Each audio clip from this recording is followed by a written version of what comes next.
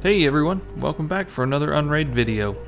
Today we're going to take a look at a basic install and setup for Requestrr. It's one of the newest members of the R family, and it's a Discord chatbot used to simplify user requests for media in Sonar and Radar.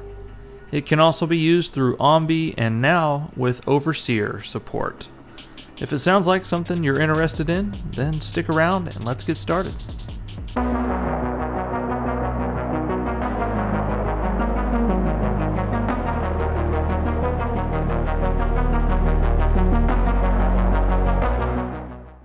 Alright, if you're watching this video, I'll assume you already have a basic Discord server set up and ready to use.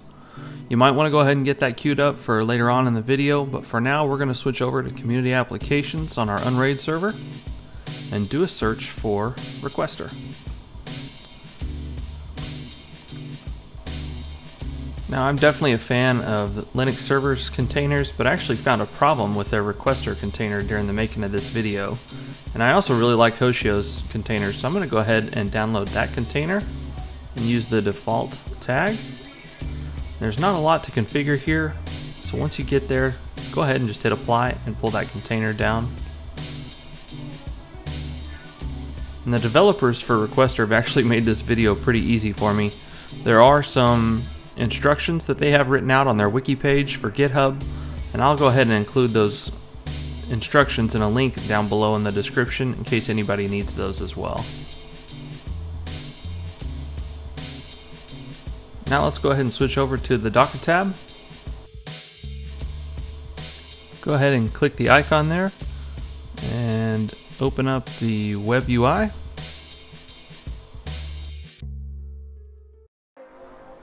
Now here on this page, there is no password recovery. So you'll want to make sure that you make a note, save it in a password keeper or something, of your username and password. And also you'll want to make note later on if you end up installing more than one instance of Requestrr, like I have, and I'll show you later on in the video. For each port number that you assign Requestrr to, you'll have a different login name. So for example, I'm using this instance on port 4545. So I'll have test1 and password1 for this one. Then I may want to use port 4546, and then that username would be test2 and password2. They'll have different login names for each one, so that's something to keep in mind. So like I said, I'm going to go ahead and create test1, and my password here is going to be password1. Password1. And I'm not going to hit remember me just to make it easier for now. And then I'll hit create account. And before we start setting up everything on Sonar and Radar, I'm going to go ahead and get the Discord bot set up, because if we can't get that part working, then the rest is all for naught. So let's switch over to the Discord developer portal. Now on my screen, I've gone ahead and opened these two tabs next to each other. You might find during your installation that this makes it a little easier for copying and pasting information back and forth. So here on the Discord developer portal, I'm going to go ahead and sign in real quick. And now that we're here, the first thing to do is hit new application. And for this application name, I'm just going to call it Requestrr. Create. Now the application ID, we want to go ahead and copy that and paste that over here into on the main page where it says the client ID, Command V on the keyboard. Then back on the Discord page, we want to go to bot, add a bot. Yes, do it. And this is going to be the name right here that shows up in your Discord server. So you can call this whatever you want to.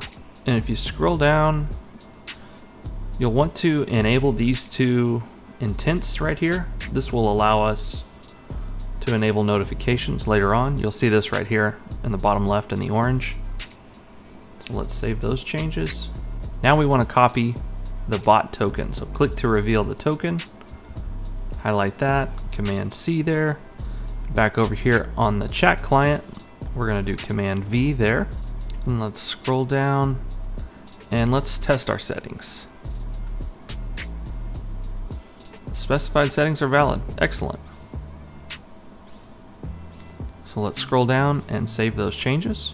Now the next thing to make sure is that you do have an active Discord server that you can invite the bot to. So let's go ahead and hit that copy invite link right there. And we're going to paste that into a new tab.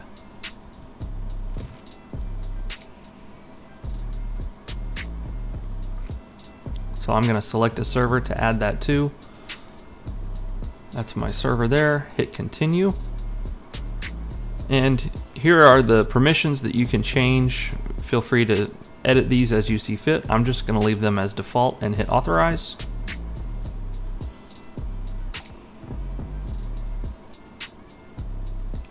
Now we can close that window. Now if I open up my Discord channel, I can see on my server that there's the Requestrr bot right there. Now if you happen to open up your channel or your server and you notice that the Discord bot is not there, go into your settings and edit the channel and make sure that you change the channel permissions from private channel to public channel, and then run through the copy invite link process again, and then you'll notice that the Requestrr bot pops up. You can also change your bot status from playing help by editing this message right here to whatever you want. So it can say playing media. Then scroll down, save those changes. Then you'll see the status update right there.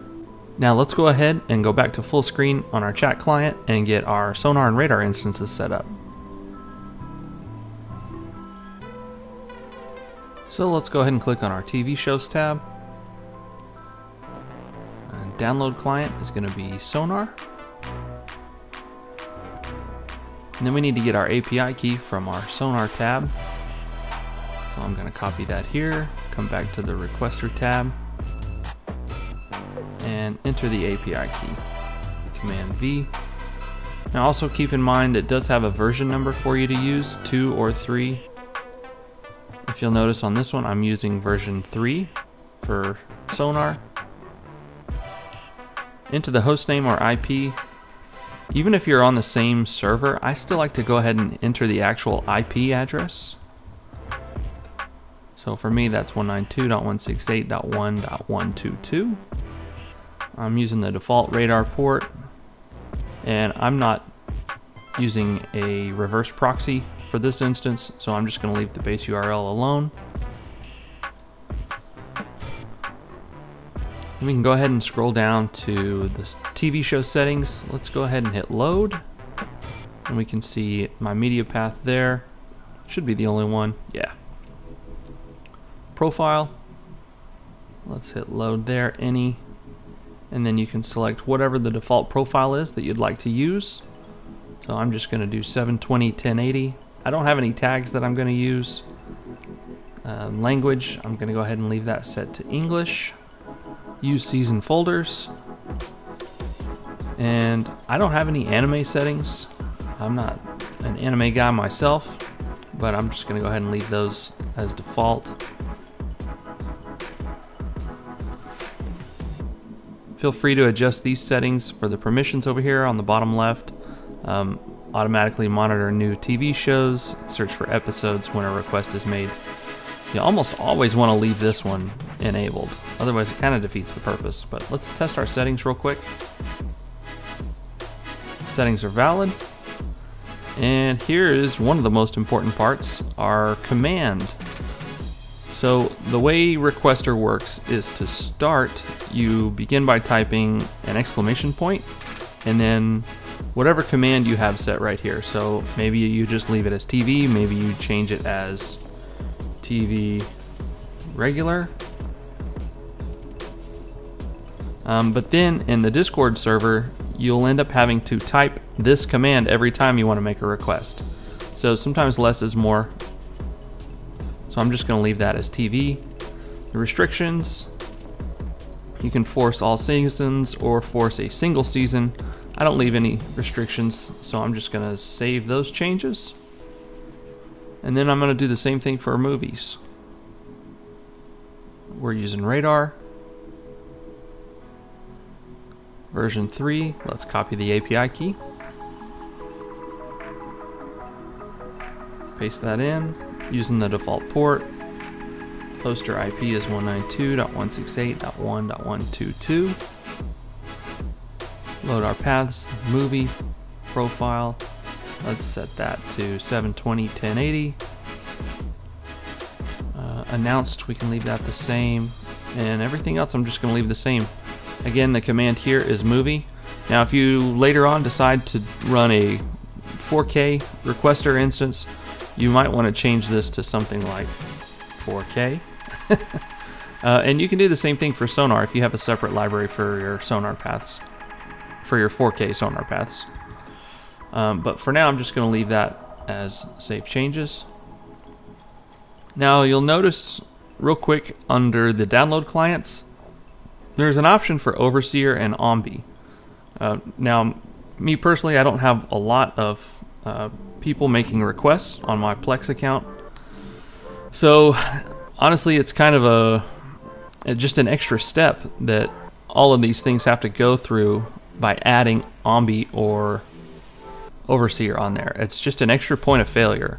So unless you really need to see who is requesting what, and for some reason you're not able to go through your Discord chat to see who's done what, then in my opinion, it's better to just go straight from Requestrr to Radar or Sonar.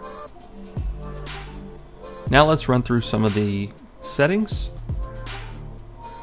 If you're running a reverse proxy, which I don't think you'll need to do, but you might, here's where you can enter the base URL there, or if you need to change the port number, feel free to do that here also. Now let's go back up to the chat clients tab and take a look at some of the other settings that we have available in there. As I showed before, the status message will change the status for the bot in Discord, but if you leave this as help, !help, then your users can know if they forget what any of the commands are. All they have to do is type that in, and the bot will display the syntax for the commands to download or to make requests.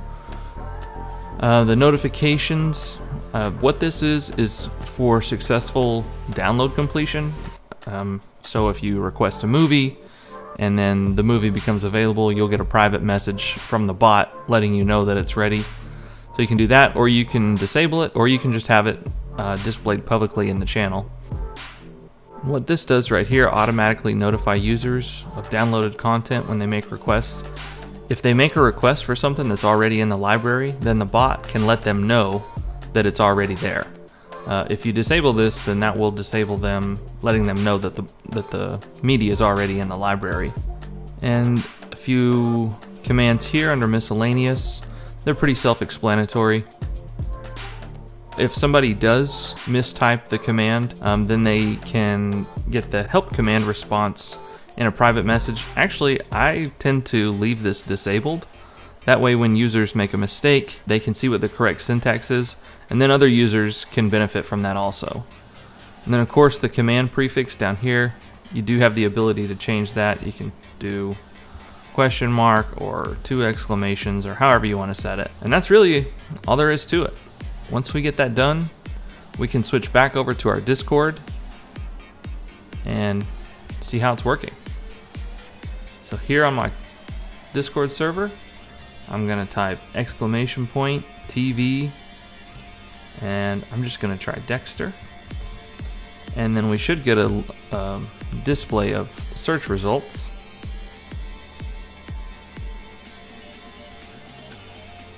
And in this case, I would prefer number 1, and it'll give you instructions on how to download things. But essentially, you're just, at this point, selecting one of the search results that the bot gives you. So !, I want the option number 1 right here. So number 1, enter. For all seasons, I'll type !0. And then there's a confirmation download arrow right there. Hit that. and then that'll go all the way through to our Sonar instance. So just to double check that it's coming, let's go over to our Sonar, then let's click on Series, and there it is. Now for this particular show, I don't have any indexers or download clients or anything set up here, so I'm not actually downloading anything. I'm just doing this for information purposes only, to show you how to load a show from the Requestrr bot into Sonar or Radar. And just to give you one last quick example here, for movies, it would just be something like !movie. And then you can see there that it tells you exactly what the syntax should be for the command. So !movie Iron Man. There's no special quotes that you have to use for multiple words or anything like that. You just simply type however many words it is for the title of the show or movie after the command and hit enter. And then it'll give you the list of results for you to choose from. And then to cancel, you just type !cancel. And one last thing, just to show you what it looks like to have multiple Requestrr instances on the same server. You can see right here my main Requestrr is mapped to an external port of 4546, and the app data folder is just the basic default Requestrr with the extra R. Then I've got a Requestrr Kids library, and it's mapped to port 4545, and it has a unique app data folder. And then my 4K library is mapped to port 4547, and it's in appdata/Requestrr 4K. To change the necessary ports and folders when you're installing, all you have to do is change this port number right here, change the name of the container, change the name of the folder for the app data, and then go to your advanced view and be sure you change the web UI to match the port that you map down here.